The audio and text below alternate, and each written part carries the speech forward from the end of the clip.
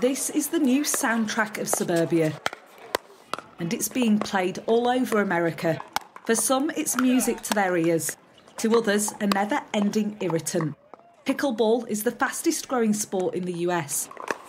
Fans say it's a cross between ping-pong and tennis, but with less ground to cover and a slower pace. The boomers are enjoying it as much as the teenagers. The popularity of pickleball is ridiculous. Lynn helped start this club in Santa Monica less than 2 years ago. Now they can't keep up with the demand. People line up a half an hour before the courts open so they can get a space. I have 2 knee replacements, people play hip replacements, but we also have young 13-year-old people play, people in wheelchairs play. It's a very social activity. Tennis, on the other hand, you have to make a plan with a partner. Pickleball's popularity has soared thanks to its celebrity fans.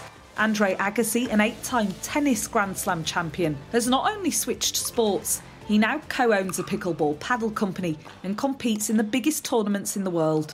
I'm a tennis player, so I am biased at heart. It's what I've done my whole life. The tennis is sort of the most nuanced kind of racket demand sport, that exists. But with that being said, when you trickle down into a sport like pickleball, it's such a great equalizer, right? And it's on such a smaller dimension. So the community aspect is really fun and engaging. How many things can you do at sort of, let's just say my age, right? I'm 53 now, where you actually get better at it?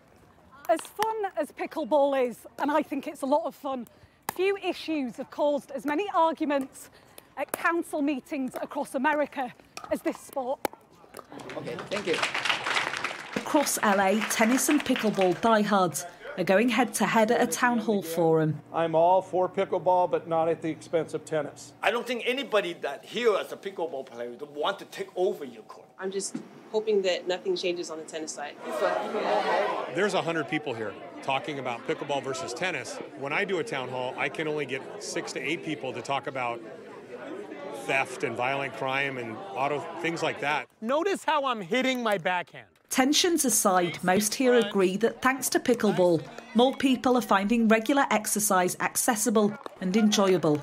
And surely that can only be a good thing. Martha Kelner, Sky News, Los Angeles.